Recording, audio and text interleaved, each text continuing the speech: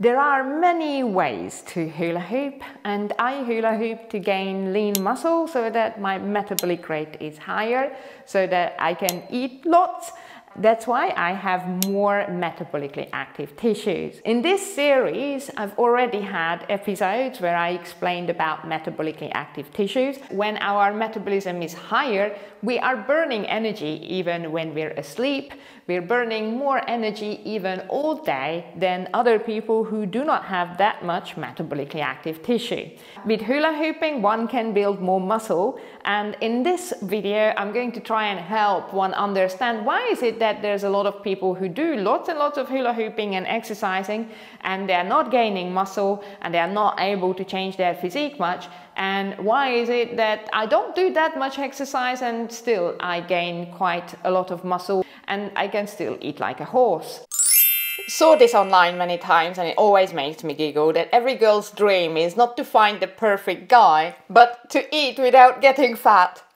This is not how I fell out of my mother, so I did not know any of this. If any of you didn't understand all this, it's okay. It took me many years of not just studying, but even I competed in fitness and I won. I had to hang out with weightlifters, fitness models, bodybuilders. I qualified as a fitness instructor, personal trainer. I had to study strength and conditioning so that I understand how it all works. What's the point caring about timers and sets and hypertrophy? I did not understand. So it's okay to not understand, but it's a very avant-garde way of hula hooping that I do, because based on all the things that I was learning, I created my style, which is more like hypertrophy hula hooping, for gaining lots of lean muscle mass so we can enjoy an amazing metabolic rate, so we can eat lots.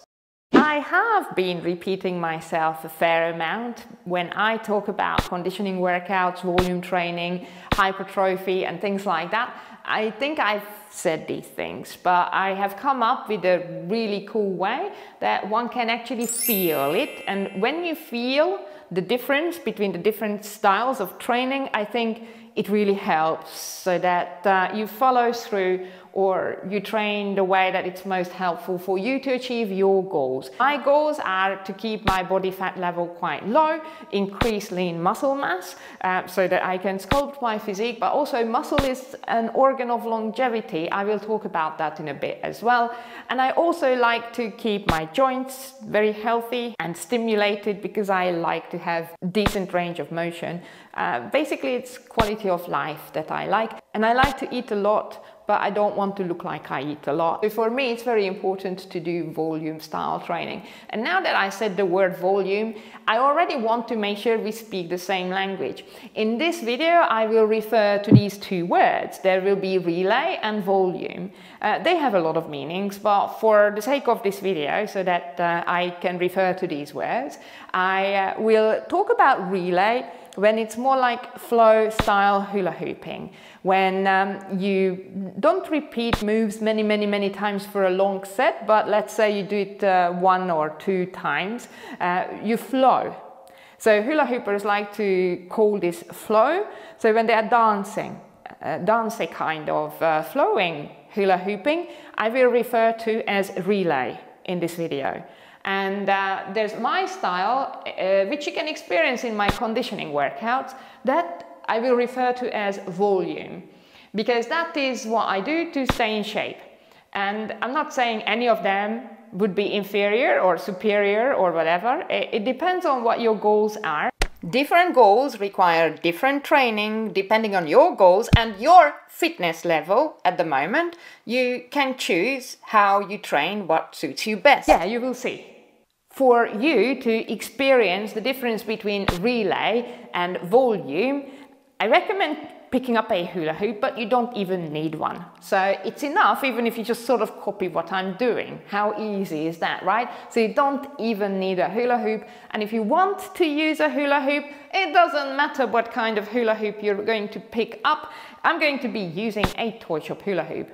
The moves that I'm going to be including are in my Hula Hottie course. If you're not familiar with them, don't worry. If you are, this is your lucky day. So let's crack on and do this experiment. I do have a timer, but for the relay or flow style hula hooping, there's no need to use a timer anyway. Usually it's a song that we dance to or something like that. Let's try and put some moves together. Let's say isolation is our first move. So if you've done my hula hoti course, or you probably are hooping from wherever, you're familiar with isolation, and then an infinity, which is a figure of 8. Let's try the same on the other side. Then let's do a can-can, which is putting the hoop from one hand to the other, and then lift one leg and then the other leg, and then a chicken on one side, and let's do the same on the other side. And I don't really quite like these kind of workouts because we don't even know how long we had the hoop on one side, correct? Like we were just flowing.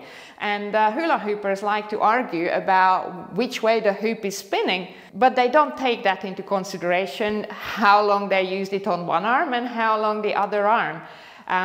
But let's not argue about that. Let's repeat this. So we are flowing, we are doing an isolation, we are doing an infinity, we are doing an infinity on the other side, we are doing a can-can on lifting one leg and then lifting the other leg, and then chicken on one side and then chicken on the other side. So this is the relay style hula hooping, like a flow, like dancing. And what you probably notice is it gives a variety of muscles some workout. So you're using different muscles, and while one muscle is resting, the other one is working. They are taking turns. That's why I chose to call it a relay. This is how you can help your muscles ditch the workout and join the party. They can just rest, refuel, and stay fresh throughout. And this style of hula hooping you can pretty much do all day. You can freestyle dance the weekend away. You can go to a festival and look cool all the way through. Even your muscles are having a party. And now let's try volume style training. That's what I do. For that we do need a timer because I like to know the duration of the set. For me it's very important. I need to know how long I've used one side and for how long I used the other side. So I'm going to start the timer I normally use. I use this for my own workouts as well as for filming whenever I film my conditioning sessions. I've set it to 90 seconds, and for that I have very good reasons. Do look into durations of sets. What are the recommendations for moderate intensity exercise to improve flexibility or strength? And then you will see there will be a lot of different ranges of times and recommendations. 90 I think is a very sweet one for a grown-up who doesn't want to compete in the Olympics and doesn't want to do a 1 rep max. So let's see, we're going to do for 90 seconds on one side. We will do the can-can, so we will lift the leg up and then put it down, and the hoop will go from one hand to the other. And as I said, you don't even need a hula hoop, so you can just do this if you don't have a hoop at hand. So I'm going to start the timer, and it's going to start in a minute. In 3, 2, 1, let's go for our can-can. We keep going on this very same side. If you can, please try and point your toes. And the reason for that, like nice and straight and pointed, is you're going to be using more muscle. If more muscle is contracted, then it increases the energy expenditure of your set.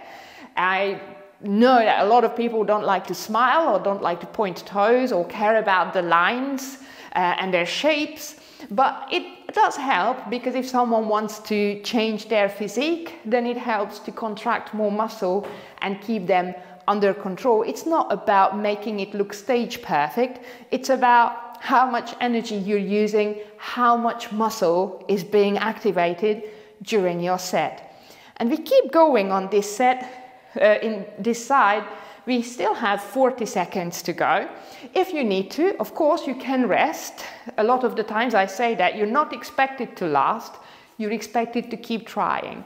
So once you gave your leg a wiggle, then you try again. And then as many times as you must, you rest. Soon it will be time to change. We're really beasting this side.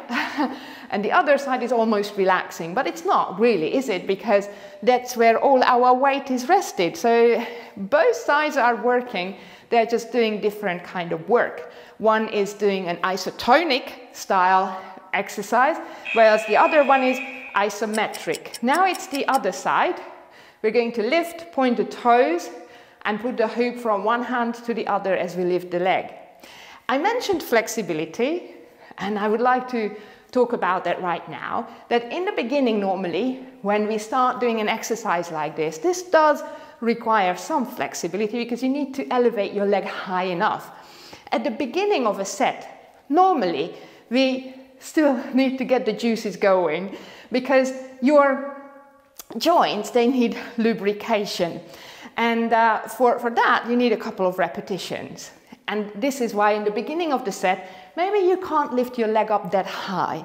But the longer you keep going, somewhere around the middle of your 90-second set, you're able to go higher and higher. It's hyaline cartilage, that's its nature. So if you keep going, you will be able to get more flexible throughout your set. That flexibility will start to to decrease because you will start seizing up and the muscle will have enough of you. But this way, you are probably feeling a difference, what the relay style or the volume style training feels like. Can you feel anything? I can feel my glutes, my hip flexors, my quadriceps, my everything.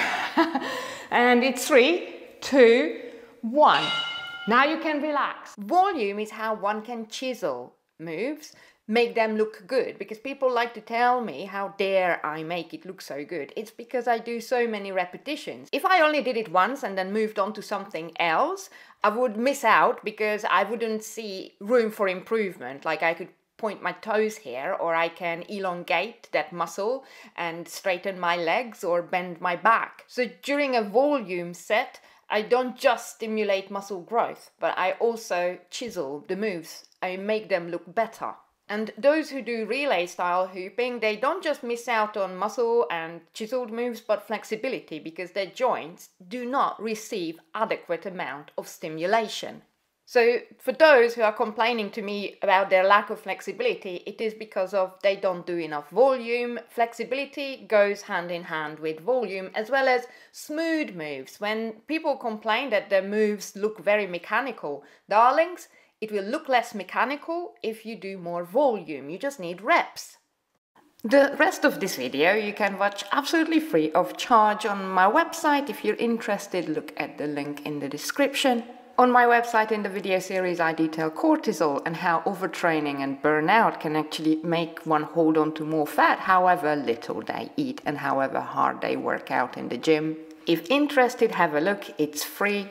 And just wanted to say, whatever physique you desire for yourself, you've got all it takes. You're not hopeless. Your body is ready to reward you with gorgeous lean tone if you learn to love it and treat it with care and respect.